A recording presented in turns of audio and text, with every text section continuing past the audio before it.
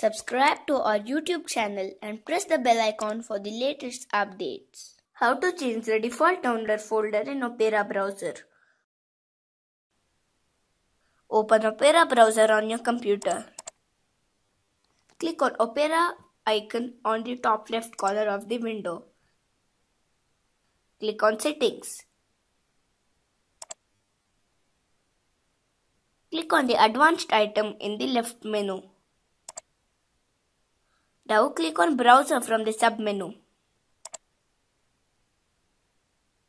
Scroll down to Download section.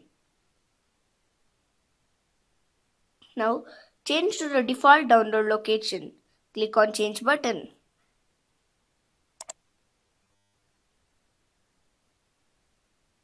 Select your desired folder.